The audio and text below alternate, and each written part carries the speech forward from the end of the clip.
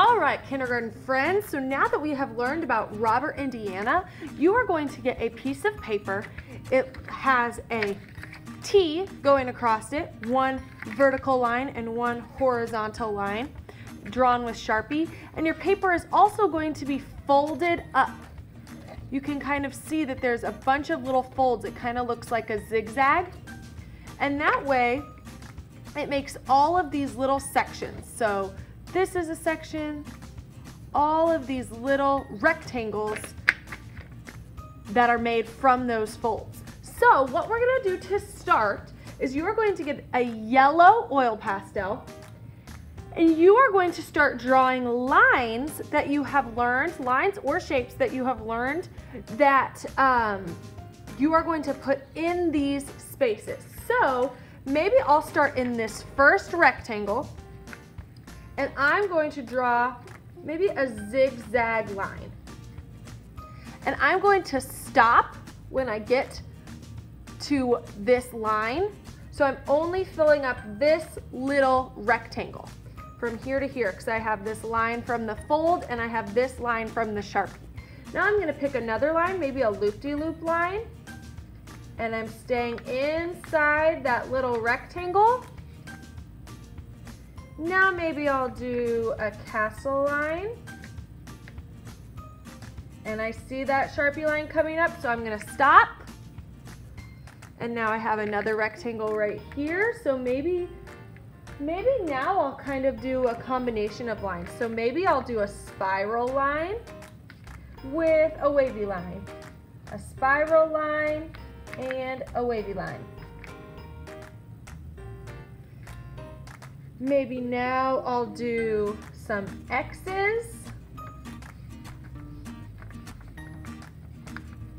All right, and look, now I've filled up this whole rectangle with all of these little rectangles inside. So inside of this huge rectangle, I had 1, 2, 3, 4, 5 little rectangles, which means I got to draw 1, 2, 3, 4, 5 lines. Now, when you're using your oil pastel, it's really, really important to press down pretty hard, because we are going to paint over top of these, and we have already learned that oil pastels act as a resist, which means the paint does not like to paint on top of the oil pastel, which means your lines will still show up even though we've painted on top of them. But they show up a lot better if you press down really, really hard with your oil pastel. So I'm gonna try that again here. Maybe in this one, maybe I'll do a kitty cat ear line. And I'm pressing down really hard. Maybe in this one, I just want to do a couple straight lines.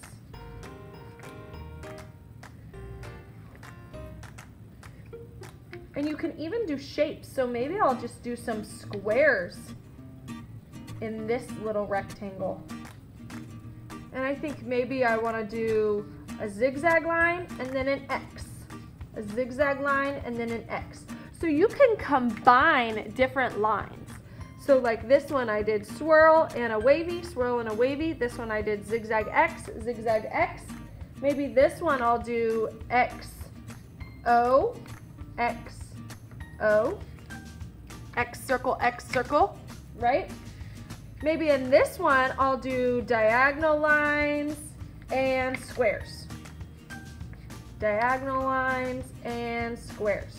But remember, don't go past the fold line and don't go over the Sharpie line. So I'm staying in these little rectangles that are already made for me. Now maybe I just want a whole line of circles.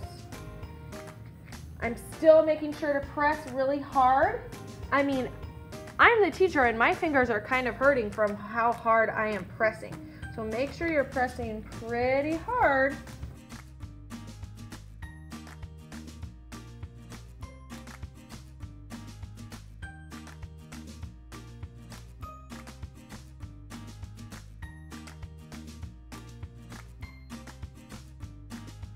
Okay, once my paper is all filled up, then I can get the paints for my table. I need to make sure that I get myself a paper towel to dry off my paintbrush. I'll get my paints for my table, and a water bowl for my table, and a paintbrush for myself. So there's lots of different paints on this tray. There's lots of different colors. You can pick 4.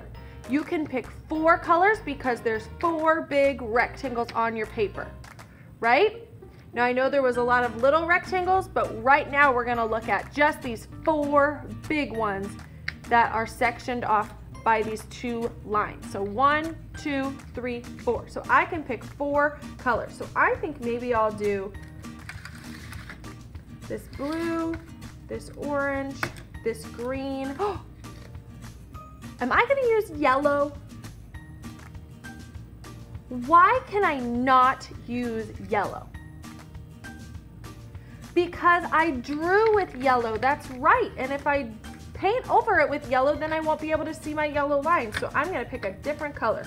I think I'm gonna use these 4 colors, this turquoise, purple, green, and orange. So I'm gonna push that up there so you can see while I'm painting. Remember,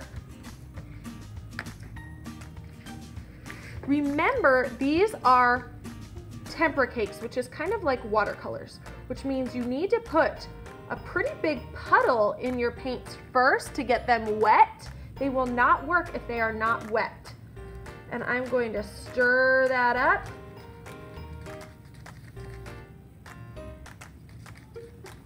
Remember, you have to mix your colors really, really, really, really well to make your colors show up nice and bright. If your colors aren't showing up very bright, it means you probably didn't mix your colors in very well.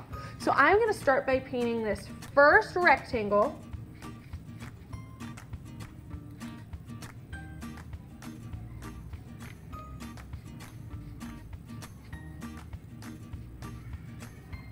And you can see, because I pressed down pretty hard with my oil pastel lines are showing up through the paint. I'm going to make sure to paint all the way to those black lines and fill in that space completely. I'm making sure to go back and see if I missed any spots.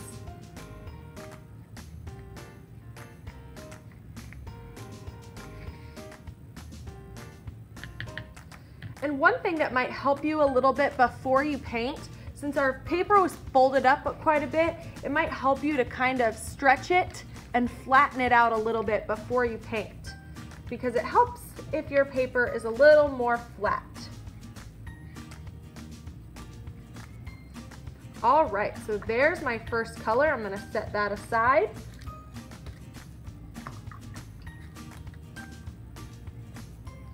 Let's look at what it looks like if I don't blend my color in very well. Now, do you see that's a pretty light blue? It's really, really, really light. But if I mix my paint in with my water really, really well,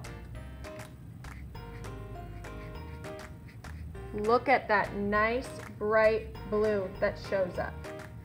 Really, really nice. I'm gonna go right to that line. I kind of like to paint right next to the line first and then fill it in. I don't want to scrub too hard with my paintbrush. If I'm scrubbing my paintbrush on my paper really, really hard, it's gonna rub off my oil pastel lines and then we won't be able to see them. So I'm painting pretty nicely and lightly. That looks really nice. So now I can set that aside and get my next color.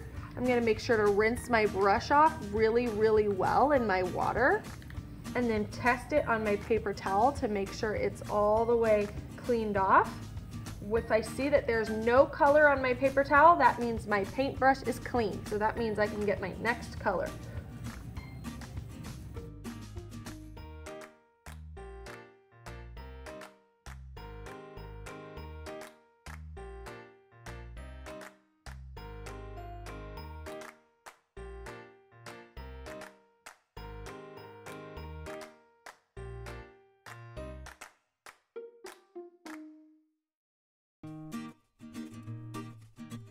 sometimes if you feel like you press down really hard with your oil pastels, but still your lines aren't showing up very well, it might mean that you have too much paint. It might mean that you need a little bit more water mixed in with your paint. So if you feel like you're still covering up your lines a little too much, try adding a little more water to your paint. All right, my friends, so that's day one of our project.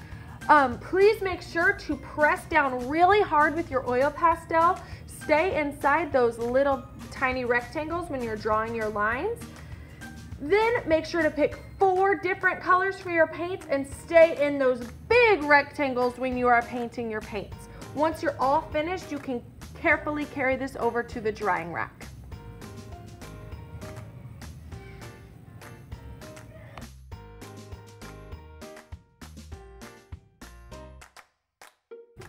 Okay, kindergarten friends, so last time we drew our lines and painted our papers.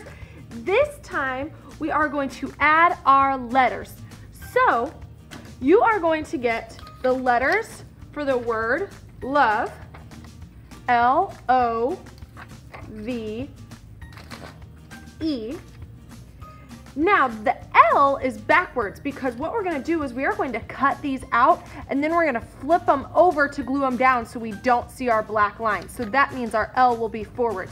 And the rest of these, they all look the same whether they're forwards or backwards. So what we're going to do is we are going to cut these out on the black line. The black line is your road and your scissors are your car. So make sure your car is staying on that road. When the line turns, you need to turn your paper. My trick for cutting with scissors is your scissors stay still. They only go up and down to open and close. Your other hand is going to move the paper. So you can see my scissors are staying still. This hand is moving the paper. Okay, there's my L. We're going to use a heart for an O. Do your very, very best to stay on that black line.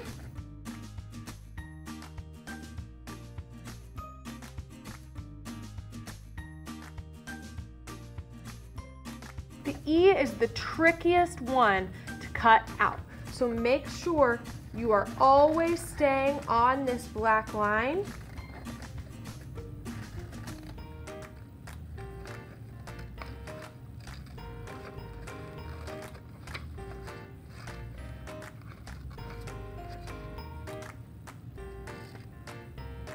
There's a lot of turns. So just put your scissors all the way up to that corner and then turn your paper.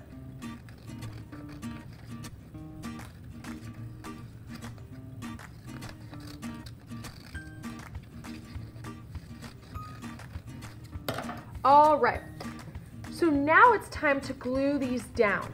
Before I glue each one of these down, I'm going to look at the example on the board so I make sure that I'm putting my letters in the right rectangle and I'm making sure that I'm making them so they are facing the right direction.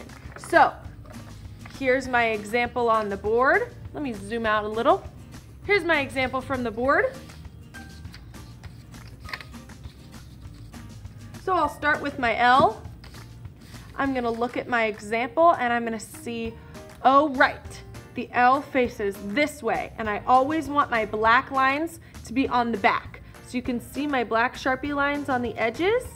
I'm going to make sure that that is the side that I put my glue on. That's really important, my friends, because the black lines are not very pretty. We don't really want to see those on our finished artwork. So I'm going to open up my glue bottle. I'm seeing the side with the black lines and I'm going to put a few dots of glue. You don't need too much. And I'm going to look at the board, making sure I'm putting my L in the right rectangle. Now it just happens that both of these rectangles are green. That was just an accident. I didn't mean for that to happen. Maybe your first rectangle is going to be orange or pink or whatever other color.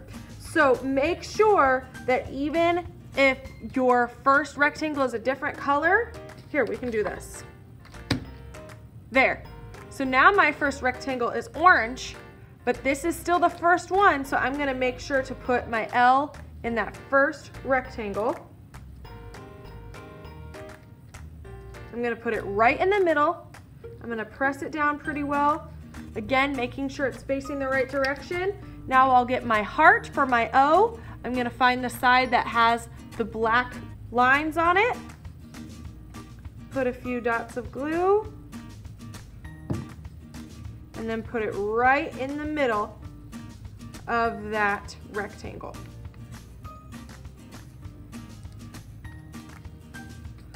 Now it's time for my V. I'm gonna find my side with my black lines.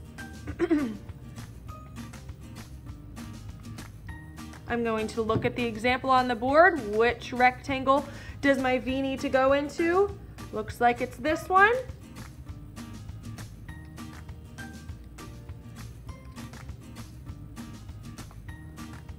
All right, last one. And the E is tricky because even if you have it facing the right way, meaning you have the black lines on the back, you can still accidentally put it so it's facing backwards, which we don't want to do. So make sure, first of all, you're finding your side with your black lines, putting your glue on that side. Then I'm going to make sure to look at the example on the board and make sure that my E is facing the same direction. So you can see my E is going that way on both mine and the example on the board. If it's facing this way, I already know that that's not right because that is not the same way that it's facing on the example on the board. So I'm going to flip it around, put it right in the middle. Now all of them are on there, so now I'm just gonna go back and press them in to make sure they're stuck down really well. If you see that a piece is sticking up, you can just put a little more glue underneath. And there you go. There is my finished Robert Indiana love artwork.